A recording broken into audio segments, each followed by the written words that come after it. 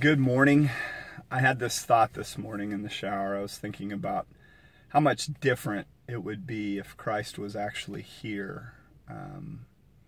Somewhere we've got off track as far as followers. We're supposed to be imitators of Him. We're supposed to have the same attributes that Christ has.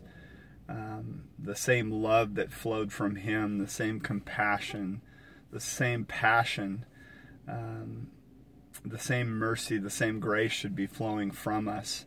And so often it's not, because we have settled for something less than what the original intent was, I believe.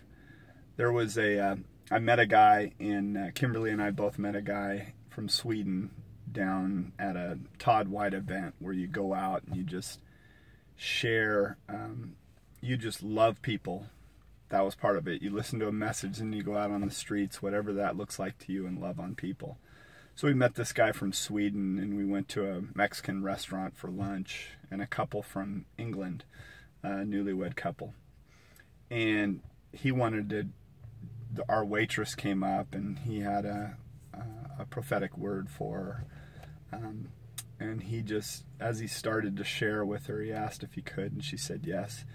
He said, "I see in you, you're such a hard worker, but I also see that you carry the weight of your entire family on your shoulders." And as he said that, she started to weep.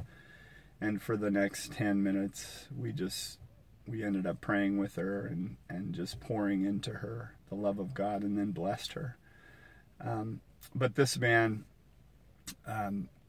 spends a year in Sweden as a carpenter, and then he comes to the United States for 3 weeks to visit friends, and then he goes to India for 3 months. The last 6 years he's done this.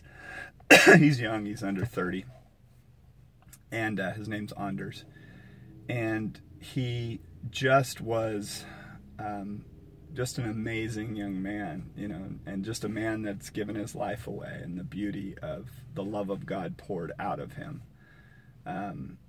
And I was thinking about that. I was thinking about, he was part of making this movie called The Last Reformation. He had a friend that was involved in it, and it talked about how we've gotten off track. The Reformation was to get things back on track, and I think Martin Luther and the Reformists got partway there, but we didn't get all the way there.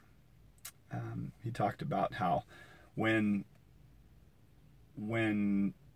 Christianity came to Greece, it became a philosophy. When it came to Rome, it became an institution. When it ended up going throughout Europe, it became a culture. When it came to the United States, it ended up becoming a business. And I think that there's a lot of truth in that.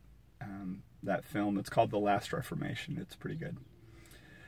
So anyway, that was on my heart today, and I just wanted to, it just thought of Jesus being here with us and how much it would be different. But we carry the same Holy Spirit that raised Jesus from the dead dwells within us.